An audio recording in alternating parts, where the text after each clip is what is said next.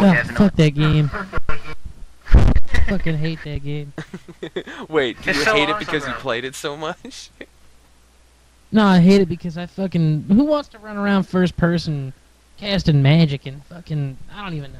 I just don't like Don't it. get. This is not Wait, a you play review. World of Warcraft, This right? is hold on. This is not a review about Oblivion. I'm gonna review right now. Graphics, 0. Gameplay, 0. Fuck that game. Alright, so I mean, do you guys remember like the PlayStation era of like everything from Brave Fencer Musashi all the way to, I don't know, Final Fantasy 9? I mean, like, Yes. you could at least get like 12 or 13 games each year that you could play for like months and months on end. Like the PlayStation. I don't think I've ever Especially spent a Final Fantasy. happy day of my entire life since then. Every day has been a drag. Yeah, Wow. that was definitely the golden age of consoles, in my opinion. Right. I mean, you got Resident Evil 2, Resident Evil 3. I mean, I could keep going. I mean, you got Final Fantasy 7, Xenosaga. Well, that was So many RPGs. Right. Xenogears. I That's meant to say right. Xenogears. Right. I mean, yeah, Metal Gear, dude. Metal Gear, motherfucker. Fucking hell. right. Yeah, dude, original Metal Gear.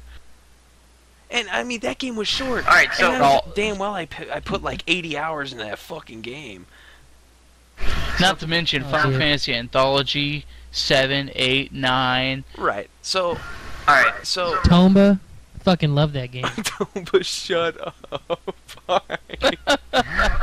Alright, so we could all agree that it has been a while, and the longevity of games are getting shorter and shorter because of the companies coming out with games, and clearly, I mean, it's pretty much plain as day now. These companies want money, and they want money quick.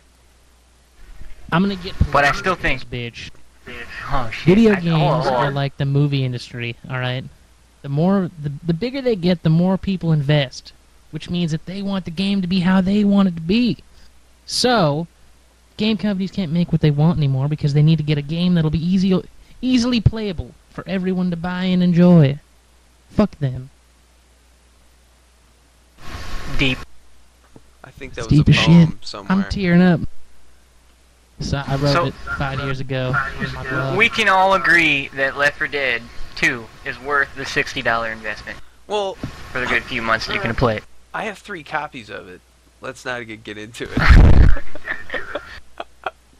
I guess that In would. the long run, I thought I got my $60 out of it, but I think that it kind of dropped off on how much I wanted to play it after the first month or so. I agree, but the introduction of people finally giving us custom maps has brought us back to it. Oh yeah, And it's can't wait to not- play more. Yes. It's not like an MMO, dude. I mean, you can't play it over and over and over again every day. Constantly. You play this game like, But I want to. for a month straight, you're gonna get a little bored of it. You gotta take a break. Dude, I'll even put up with the MC Hammer zombies. Okay. I think the longevity of Left 4 Dead 2 is probably the longest I've gone with. Oh, let's play this game because it's awesome right now. Oh, well, this game came out, but Left 4 Dead's still there. Like, you've always had it linger in the back of your mind that Left 4 Dead is still there, and we're still going to go back and play it. Definitely. Yeah. I'd say I give it an 8 for longevity, just for that right there. Yeah, I was pretty much I'm an 8 as well. Actually, yeah, I'm an 8.5 on that. I love my life has basically been for like the past 3 years is nothing but thinking about zombies and different ways to kill zombies, and even got to the point of how can I start a zombie apocalypse because you know I want to have fun. Finally. Yeah, I've been waiting. I can't wait till you figure it out. I know, dude. I'm I'm gonna close. live. I'm Waiting, close. dude. I figured all I have to do is change Microsoft on the inside and leave them the same way they are on the outside, and then we're fucking golden. Anyways, Copy, what do you think That longevity didn't make wise? any damn sense. As far as the original campaigns go, their total replay value, I'm gonna give that a 4. With the added maps and all that, I'm gonna go with an 8. All right. Alright, I like that. That he's actually got two different points. There's two different parts of the game. What was shipped and then what was unlocked to keep the game going. Good fucking point. Also, innovation-wise, I really think 360 needs to do something to allow people to play custom maps. I know how incredibly hard it would be if we look at it at the standpoint that it actually would take to get it to do, but like the people who have it on console are definitely missing out on what the actual game is supposed to be. It's not. There's the technologies out there. I don't think it's that much of a feat. It's a money thing. It's a money thing. I think that's the only thing. Yeah, that's right. Yeah, if they did it, they're gonna want money for it. They're And- VPK files. So easy to just go on, put the VPK files in the overall server, browse the custom maps, and download it and install it. Boom. Alright, so, innovation, basically, what has it done that other games haven't done, and, things like multiplayer and co-op that things haven't done, online gaming. What has Left 4 Dead done, innovative-wise? Any info from anybody? You play the story from two ends on a first-person shooter. You play through the on multiplayer mode. You play through. You get to see the point of view through the zombies, where you're trying to stop these last humans getting to whatever they're trying to do: fuel, plane, trains, automobiles, and then you get to play it as those characters. So I mean, especially when you're playing with like 16 people and you're going back and forth and you're just trying to. It's a blast. You don't really get that in a lot of other games. Not any that I can think of off the top of my head at the moment. My, damn. I think it's busted something, but anyways, my, my, favorite and #1 point of is, Left 4 Dead promotes friends and also promotes teamwork.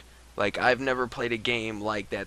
Like, there's first-person shooters where, like, if you play online, there's always that one guy with no matter how much teamwork you have is still gonna wipe your whole fucking team out just because he's better than you guys. You. Shut up. You. We're not gonna fucking talk about it. You. Let's run ahead really quickly. Yeah. Shut up. Alright, so... We'll forgive that. We'll forgive that. Hey, somebody had to say it. So, in Left 4 Dead, like, even if you're playing campaign, if you're playing on advanced or anything higher, you are not going to beat that campaign if you're not playing with friends. Because if you're not playing with friends, all you're going to do is argue with the other people that are randoms. Random people you don't know and join Or the NPC kills you. Right, right. Or, Faggots. NPC every a time. bunch of them. teamwork. I mean, everybody's got to know what sounds like what. Help other people out when they're down. Know when to let somebody die and you need to go fucking heal. I think the innovation that Left 4 Dead has brought is cooperative gameplay. It's definitely got it spot on. I have a point to make as far as what innovation I'd like to see in an add-on. Well, I also have a point to make, and it's, I'm just kidding.